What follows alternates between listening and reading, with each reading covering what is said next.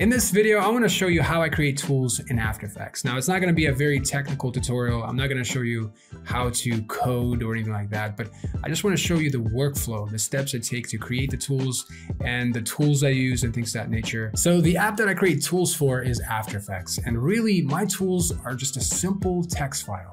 That's all they are. We call them scripts, but it's just a simple text file that you essentially bring into After Effects. And then After Effects does something with it and then gives you the outcome that you want. But we always start with a text file. We bring that into After Effects. After Effects knows what to do. It goes through all the steps that you coded in here, and then essentially it returns this outcome. Whatever outcome you're after, that's what it's going to give you. Now, obviously, there's more to that than just this. Sometimes you want After Effects to just basically run it, do all the stuff that it needs. But there are times when you want user to choose which actions to take. And that's why we built this script UI. So it's the same concept. It's still stored inside of this text file. You bring it into After Effects. Then After Effects says, oh, wait a minute. Hey, user, and it'll pop this in. It says, hey, what do you want to do with this? And then you'll push on buttons and do whatever you want to do and then hit apply. Once you do, it'll take that action and it'll give you the outcome that you want. So two different ways. You can just run it as is, or you can give user some options. So you do have to create this that essentially is stored again in just a simple text file. So this visual thing is just a bunch of numbers and they're stored in here. All right, so that's one thing. Now you're probably wondering like, hey, how in the heck do we create this text file? So I know it's a text file, but how do we create it?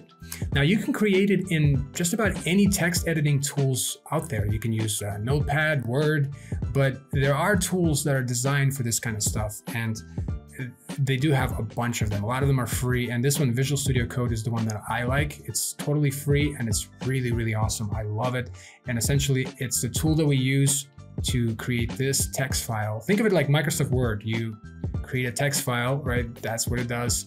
So it's the same thing just for coding. That's all that is. Don't overcomplicate it. So that's the tool. Okay, well then I have to think about like, well, how do I create this? And you know, there are times when I create pseudo effects. So let me kind of go into After Effects real quick. So here is After Effects, and when we create the tool, like the text file, you can either go to File and then go to Scripts and then run script file this way, just point to it and run it and it'll do what it needs to do.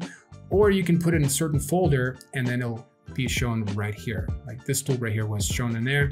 So that's the tool that has options, right? And the way it works is very simple. Then the user has options. You can say, oh, okay, I'm gonna like bring in this setting right here. I'm gonna make sure markers are driving the duration. Okay, you can go through options in here, see what you want. So I've created all of this, and then you select the text layer that you want to apply the animation, you run it, it'll do what it needs to do, it'll create the markers, and before you know it, it has a text animation that you can adjust, right, with the markers. So that's cool. But then I also created a pseudo effect. So it's this thing right here that is automatically attached to the layer. You can get rid of this and this one will still be here. And so basically user can adjust stuff in here. Hey, instead of marker, I want to do time. So now I can adjust duration with time. So they have more options that are created for them to kind of work off of.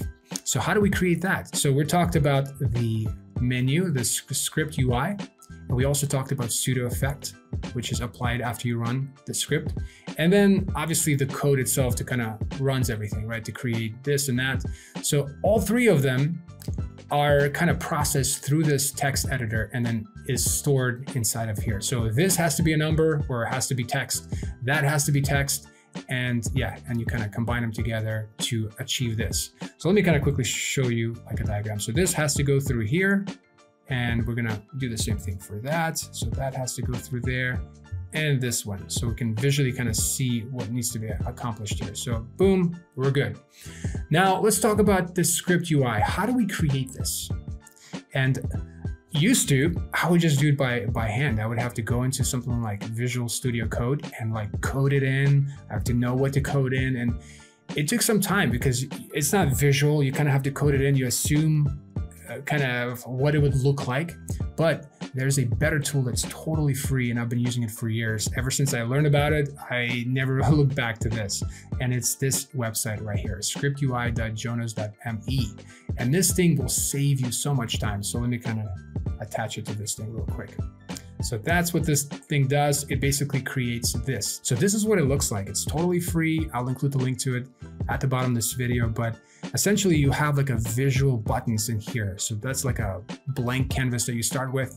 And then you can say, hey, I want a new group. You can put some stuff in there, all of these buttons, and you can kind of quickly see what it's creating. And you can see that we have outline right here. We can change the name of the group in here. We can keep moving stuff around visually. So we don't have to code any of this stuff. We just visually create our menu, and you can adjust all these settings. Very useful.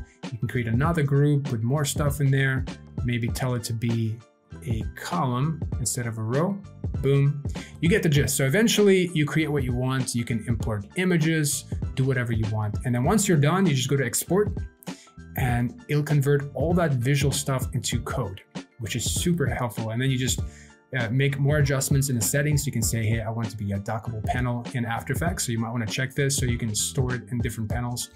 And then you would just copy the code. So you copy it, it copies it, and then you take this code and you bring it into Visual Studio Code. Now, what about Pseudo Effect? Pseudo Effect is a different tool, but this one is not free. And this one is called Pseudo Effect Maker. And this one is also something that I absolutely love. I use it all the time, not just for scripts, but also for Mogurts. It's a very useful tool, but it's not free. So let me show you. It's this one right here. It's only $18. It's the best $18 you'll spend in your life. And this thing gives you all kinds of controls. In fact, I do have it. It's this right here. It's the same concept. You bring in all the tools you want, you know, all of that stuff in here. You can make groups. You can put things like a menu inside of a group. You can tell whatever options you want to give there. As you can see, there it is. And then you can select a layer and you can pop it in. So plus, boom, just like that. It's in here. Now you have all these options. Anyway, very useful, but obviously you have to convert this into a binary value so you can bring into VS Code. But again, it's a good start. I definitely recommend you getting this. The last thing I want to add to my workflow is Adobe Illustrator, because this is what I use to create all of these icons. And basically I just export my icons as raster images out of Illustrator into the scriptui.jonas.me. And in here where I assemble my UI. And let me show you what that looks like in Illustrator. As you can see, this is my setup. You can see all of my icons in here, and it's something I just created over time. And eventually you want to mock up what the UI might look like. And so this is my attempt. As you can see, I kind of want to visually see where I want the eye to go. So since everything's black, the lighter object is where the eye goes. So I want to make sure people go to the top bar first. This is where you apply or delete Smart Animator. And then the second one would be tab. So you want to pick a tab you want. Whatever you click on, you'll see it in the label here. That's something I just added. So anyway, you kind of work through stuff in here and then you make it operational. Now it looks like this. So as you can see, we have tabs, it labels it. We have the buttons in here, and these are bigger. So, and again, that's something you figure out as you design it in Illustrator. You kind of see like, hey, maybe I need to make the button bigger so the attention goes there. But the end result is always so fun. Like, I love creating a tool because once it works, it's such a cool feeling. I just love it. Whether you like it or not, but your tool will never be finished. I just want to make sure you hear me correctly. It will never be finished. It will always be in beta. And I hate to say it, but that's just the painful truth, because even though you work on it, you create all the features you want and you release it thinking, you know, you tested everything, which you probably have. But as soon as you release it, someone will play with it and they'll use it in the way that you didn't intend it to. And all of a sudden they'll break it and you'll get that painful feedback. And I just want to say that feedback is gold. Don't get overwhelmed by it. Just make it better. There's a lot of times when you create a tool, you're thinking that every single feature is going to be used. Like you're thinking 100% of my features are used every single day. And that's not really the case. Usually it's only 20% of features that people use. So you want to find that 20% and get rid of that 80. Because think about this, if you're working on 80% of the features that no one's using, why are you spending the time working on those? So that's why it's so important that you listen to your feedback.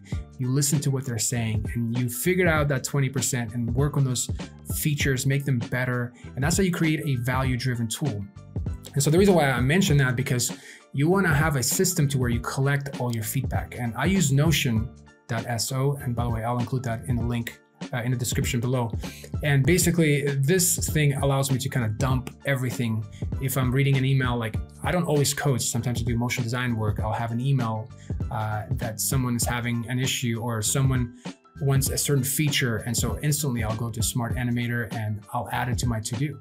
And then when I have the time to code, I'll move it to in progress, I'll work on it, and then when I finish it, I just put it in the current version that I'm at. So here's an example. Someone asked for a feature to where they want to control the duration of Smart Animator with layer markers. And I thought that was a great feature. So I'm like, all right. And immediately I went to my Notion here. I added it in, and actually I have already completed it here. So it's in here. So I just want to show you that you don't want to carry all that stuff in your head. You want to have a system where you can quickly dump it in here and basically kind of organize stuff. And in fact, let me show you what that feature looks like. If you go to After Effects, and this is Smart Animator, let me move myself here. So this is the text, nothing is happening. So I'm going to bring in this preset, and I'm going to set it to marker, hit apply. And so instantly we have markers in and out. Now this will change probably. I'm still working on it. So as you can see, it animates in. I can adjust it with markers. And that's what that person wanted. So I'm like, that's a great feature. And it was all because the person who is actually using my tool, that's what they wanted. And instead of me spending the time working on the 80% that no one's using, I'm working on this.